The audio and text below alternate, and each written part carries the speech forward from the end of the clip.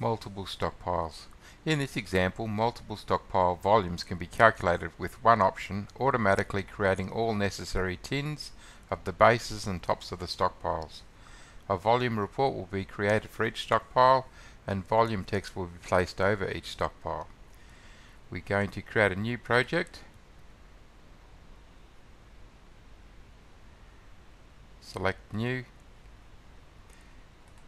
and we're going to return to the Volumes folder and select the folder, and we're going to call it Multiple Stockpiles.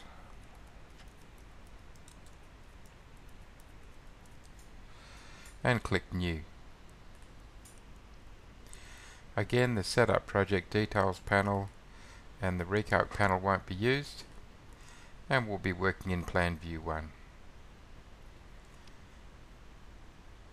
So we're going to drag and drop our file in from our working folder. So select Explore Project icon, go up to Volumes and drag in Multiple Stockpiles.12da.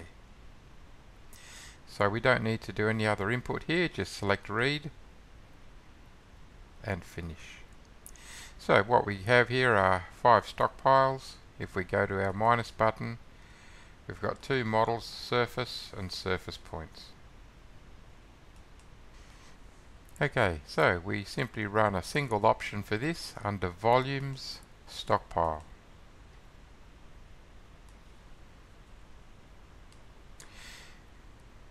In this option, we're going to simply select the data that's on the screen. So we select the View icon and select View 1. For this program to work, the strings around the stockpiles must share a unique code. So if we look at the names, you'll see the names are SF tow. So they must be the names for the stockpiles. You cannot have tows within the actual stockpiles themselves. The models for tins, we'll just type in lowercase tin stockpiles.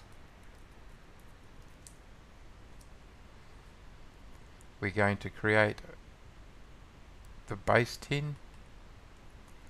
The model for the text will just be txt stockpiles.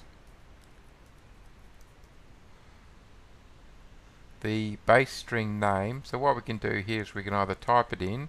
If we hold the cursor over the cell and middle click, we can then pick and accept on the string and it will load up the code. The report file will be stockpile volumes.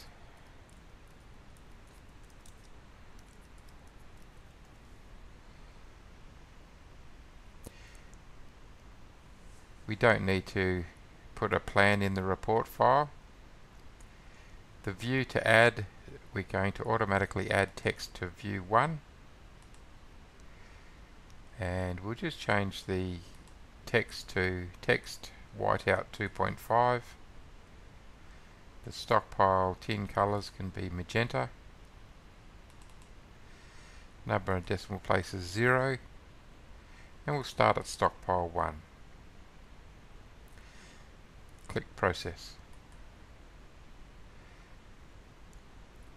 So it automatically opens up the report file showing the stockpile numbers, the volumes, the base area and the surface area, and also the maximum heights. If we return to the job, you'll see that it's again calculated the volumes, surface area and maximum heights and put them over the actual relevant stockpile.